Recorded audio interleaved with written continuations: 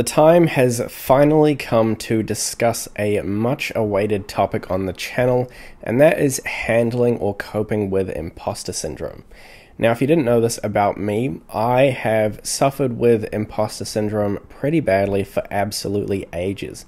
And it's one of these things that doesn't really just crop up in tech. Obviously, it's huge in tech. That's where the name seems to come from, imposter syndrome. But we can just more generally refer to it as comparison, where comparison is the absolute thief of joy. And that's what happens in a lot of people's lives. We look at the circumstances around us, we see what everyone else is doing, and it just eats away at our soul. We feel unsatisfied with our circumstances, and it's absolutely brutal. Now, before we dive into the solutions, what I'd recommend doing about it if you feel like you suffer with imposter syndrome, the first thing I'm going to do is share with you some of the things that I struggle with on a daily basis, just to help normalize the overall experience, because it can be absolutely brutal. So if we go back a couple of years, I was originally a civil engineer.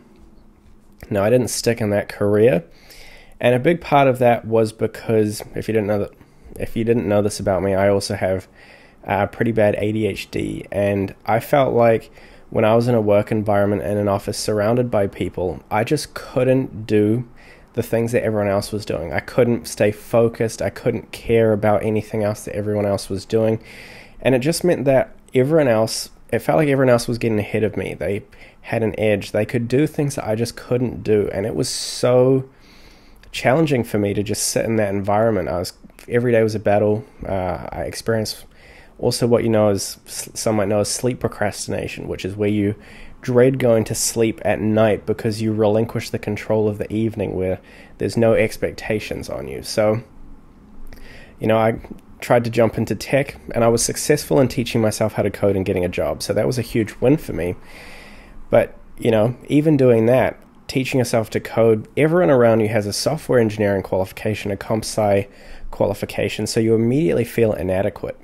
You're learning to code, you struggle on a daily basis. A lot of people just pick up code like it's absolutely no worries. It's brutal. You just see everyone else around you excelling, and you're just stuck on a bug for 3 days, and it's just not working for you. So, and it doesn't end there. Then you go to apply for jobs. You're up against thousands of candidates. You get hundreds of rejections. It's absolutely savage. And all you do is you just think like, am I insufficient? Am I inadequate? What's wrong with me that I can't achieve this success? And then you get a job in tech, and then there's people who are just exceptional programmers and can just do crazy stuff that you can't imagine dreaming of, and then you have to deal with that, find a way to cope with it. Once again, you just feel inadequate. You feel like you don't deserve to be at your company. How are you going to become more senior when you can't do what these other people are doing? It's absolutely brutal. And as I kind of said earlier, it's not just in tech-related things. Like I experienced this in civil engineering. Even growing up, I was pretty introverted. You see everyone else going to parties and stuff like that, and it's just not you. Like you're either not invited, or you're not as popular or something like that, and you just wonder, why am I not like that? Can I not be like that? Is it something wrong with me? And it's a savage feeling. It can be very overwhelming at times. And so if that's something that you deal with on even on a daily basis, I empathize with you. It's pretty brutal. And yeah, it comes under a category that I refer to as comparison. So this is, I obviously experience it on a regular basis, but I would say the key difference now is that I feel like I have a lot of tools in my tool belt that help me make it less of a deal. I feel like I can cope with it better, so it's not as significant. It doesn't impair me as significantly on a daily basis. So that's what I'm going to kind of share with you now. And yeah, the first thing I think it's important to know is that imposter syndrome is just a more niche subset of comparison. So, I have a YouTube channel. You're watching a YouTube video. I've uploaded more than 100 videos to this channel, and I can't watch YouTube now because every time I log onto YouTube, I see other YouTube channels making what I feel like is an equivalent video, and they have 10 times the number of subscribers or the view count. And, YouTube's brutal because you can't see why. Like I had a second channel and I uploaded a video to it, and it randomly did a lot better than a lot of the videos on my current channel, my main channel. And it had terrible statistics compared to a lot of the videos that I make now. And it's just like, I have no idea why. And so it's just, I can't watch YouTube because these other channels are just savage. Like, it just makes me feel demoralized, demotivated. Why can't I do this? Why am I inadequate? What's wrong with what I'm doing? I've got other friends that start businesses and they might be earning millions of dollars in revenue. And it's like, I've probably made 15 to 20 different side hustles. In addition, the YouTube channel being one of them, in addition to working. And it's like, why can't I get my side hustles to stick? What am I doing wrong? Why can everyone else achieve that level of success? It's a brutal process. So that's my struggle. Everyone experiences it differently. Like a lot of people are on Instagram, they see everyone else having these highlight reels and they feel like they're not doing enough. They're not conforming where everyone else conforms. Why can't I conform the same? It's tough. And so what we're going to do now, after experiencing all of the things that we're not, we're going to take a deep breath. Everybody take a deep breath. And now we're going to talk about some of the things that you can do to ease the impact, how emotional this experience can be for you. So the first thing that is critical, well, you don't have to do this, but this has really helped me, is avoid social media. I don't have a Facebook account. I don't really use Instagram. I am on YouTube, obviously, and I'm on LinkedIn because I have to be, but otherwise I wouldn't be. And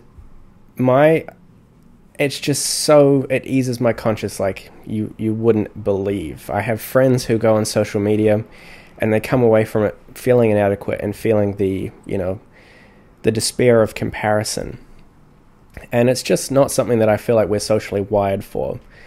We evolutionarily had communities of 30 people. We weren't seeing, if you have a community of 50,000 people that you're exposed to on a regular basis, you're going to see all the success stories, all the highlight reels. And so, you're going to end up comparing yourself to a minuscule percentile of people, and you're never going to beat them.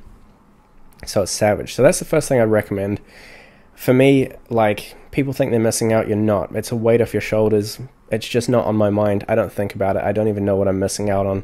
Peace of mind. That's the first thing that's really helped me that I'd recommend giving a shot. The second thing that I'd recommend is the practice of internal gratitude. A brilliant example is my YouTube channel. It's so easy for me to think about all the things that I haven't had happen on my YouTube channel. But the reality is that I have to remind myself, I have to actively do this. It's an active process. I have to remind myself of the success that my YouTube channel has had. All the great things it's achieved, all the kind messages I receive from people who feel supported, gain value from my YouTube, and appreciate the videos that I make. And I released a little SaaS platform recently, and it's had the best success of anything I've ever released. And I'm like, literally not even joking, 15 to 20 projects deep. For the first time, I've actually had some positive feedback. And,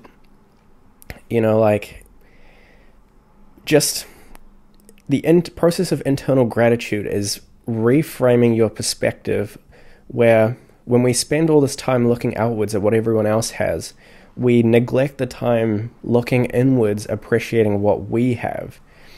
And, you can even lose direction. So, if you're looking at what everyone else is doing, you lose the direction of the things that feel genuine to you.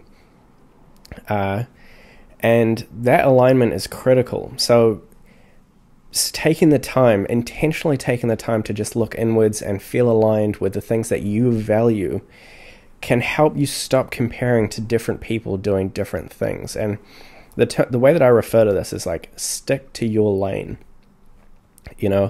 I get so easily distracted by what other people are doing, feeling like I should be doing it. But You know, I always have to recenter myself, even with content on YouTube. I see people making like viral videos and I'm like, should I try that? It's like, no, James, just make educational content. That's your strength. Stick to it. Don't look elsewhere. Just practice that internal gratitude and you'll learn the things that feel genuine to you. There's a term, it's not coming to me in this moment, but it's all about the alignment. Being self-actualization is the term. That's your internal needs and wants aligning with your external doings. And so just taking a minute to reset yourself, focus inwards, being grateful for all the amazing things that you have. You know, I'm so grateful for the audience that I've achieved. And just, it helps you reset, create goals that are relevant to you and no one else. Now, obviously, we can't live in a world where you just ignore what everyone else is doing. And so the next thing is what I feel like helps me when I can't avoid being around people who I feel like are more exceptional than I am. And basically, once again, it's an active process that over time becomes easier. I think you could probably refer to it as like a CBT, cognitive behavioral therapy practice. And I always remind myself that my goal isn't to be the most exceptional person in the room. I always want to be the person who is there to celebrate and support the most exceptional people in the room. Like, I would much rather not have the glory for myself and just be someone who, you know, is friendly and supportive and is happy to help others be better than themselves. And it just helps me detach from this feeling that I need to be exceptional. You know, and it's kind of ironic because I'm trying to be the best at being the most like supportive instead. But for me, it's like, it's a very humbling mentality that helps me detach from this need to be the best. And doing the internal gratitude, in addition to trying to like support others and, you know, really actively trying to, instead of someone else being brilliant and me feeling inadequate and trying to like, you know, pull them down, just like celebrating them. It's hard at first, but it gets easier. And it just really, it almost makes me feel warm inside. And doing that whilst practicing internal gratitude of the things that I am achieving and I have done, instead of focusing so much on what I haven't done, what I don't have, for me, just becomes more natural, and it really helps me cope with feelings of inadequacy and the, you know, the toxicity of comparison and imposter syndrome. Anyway, that's pretty much my whole spiel on the imposter syndrome situation, and I hope some of the experiences and tips or strategies that I use that work for me help support you through that experience as well.